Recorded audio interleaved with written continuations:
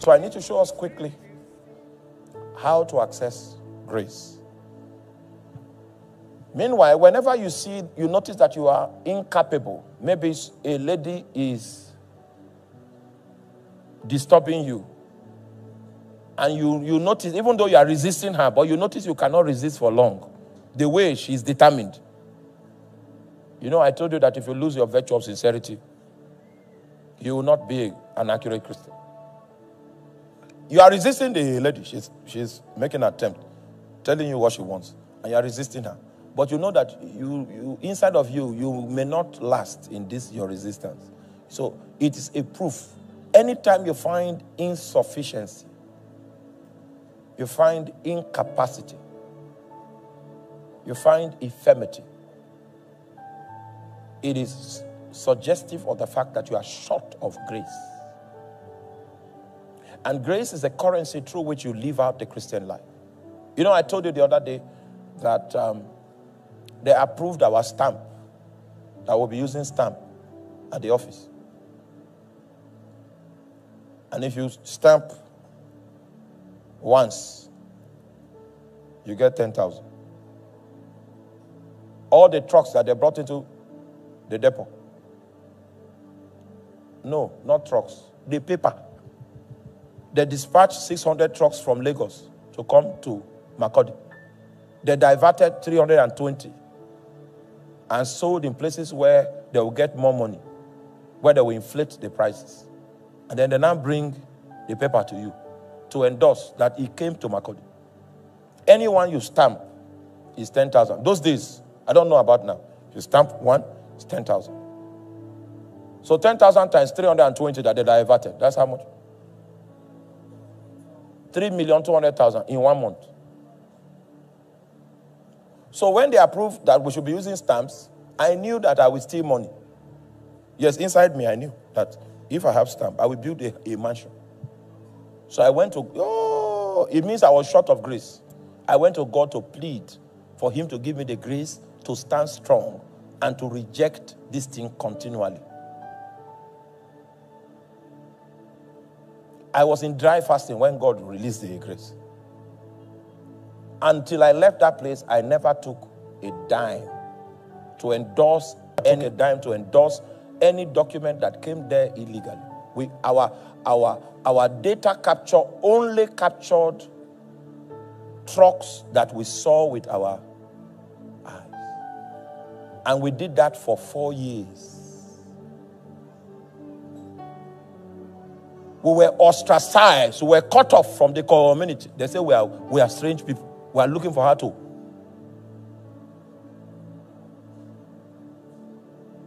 Just a few set of people against the entire community.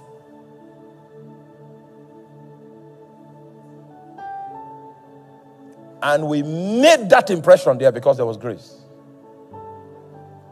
The source of grace, according to the book of Hebrews chapter 4 verse 16, is a throne and administration. Hebrews 4:16. It said, let us therefore come boldly unto the throne of grace, that we may obtain mercy and find grace to help in time of need. There's a need for you to do something, but there's no grace for you to get it done. And you are seeing your weakness. You are seeing your incapacity. You have not been able to find enough courage to tell that lady, no! Anytime she comes, you will be rehearsing. You will be rehearsing how you talk to her and tell her, no, no, no. I said, when she comes, I'll stand like this and say, no! Then the moment she comes, you can see every other word except no. It's a proof of insufficiency. That means there is no grace. And the source of grace is a throne. A throne from whence an invitation is extended to every one of us in this place. Let us therefore come, what? Boldly. I assure you, you have no power of your own. And the earlier you know that, the sooner you become a candidate for the grace of God. He said, let us therefore come boldly unto the throne of grace. And even though it is called the throne of grace, in order for you to access the grace that is available around that throne, you need to obtain mercy first. That means the ritual of accessing grace is that you plead for God's mercy. It's only those that have obtained mercy that can find grace. So when I am going for a meeting or, coming to stand before you, I go to him, I begin to ask him for mercy. I start in the morning. Have mercy. Have mercy. Have mercy. Have mercy. Have mercy. See how wretched I am. If I stand before them, what will I tell them? Have mercy. Have mercy. Have mercy. Have mercy. And then when God makes mercy available, you will secure that grace. Are you confronted with a situation and you know that you do not have the capacity to stand for long? Can you go before him and say, Lord, have mercy on me and supply the grace that is needed for me to step into victory concerning this matter? It's only those that have obtained mercy that find grace. And when you find grace, it will become evident. Because grace is the ingredient that opens the door into the law of the Spirit of life in Christ Jesus.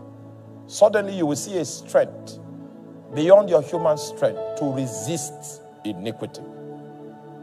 You will see an ability beyond your human ability to say no to darkness. No.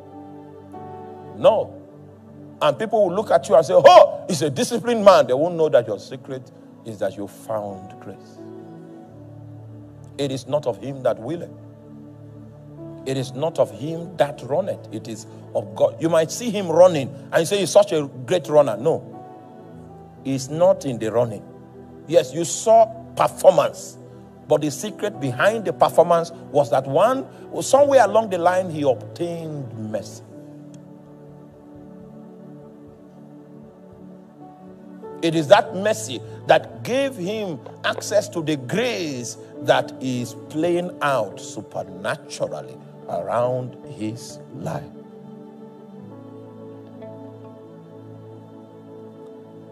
Will you come boldly to that throne this night?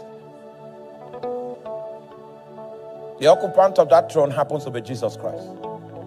He's the one that sits in the throne that administers grace. There is an office in the Spirit that administers grace. And your entry into this office space will require boldness. And the reason why you can be bold is because he paid the price. He paid the price on your behalf in order for God to proclaim you righteous. You are bold because from the verdict of the Father, who happens to be the judge of all, you were proclaimed righteous on the account of his sacrifice. So you don't come there with inferiority. You don't come to that throne with condemnation. You come right there with boldness. I come to seek your mercy. Oh God. Sakoria barakanteli. So condemnation comes from God when you violate his nature. But accusation comes from the devil. Hallelujah. Accusation comes from who? From the devil. Please don't mix the two. Condemnation, God will register his displeasure. Accusation comes from the devil, where he raises something. Maybe you have gone to God and obtained mercy on a certain fault that you made many years ago. And then suddenly the devil resurrects it. And he resurrects the memory of that fault in order for him to plunge you into depression, plunge you into becoming, operating in a pity party.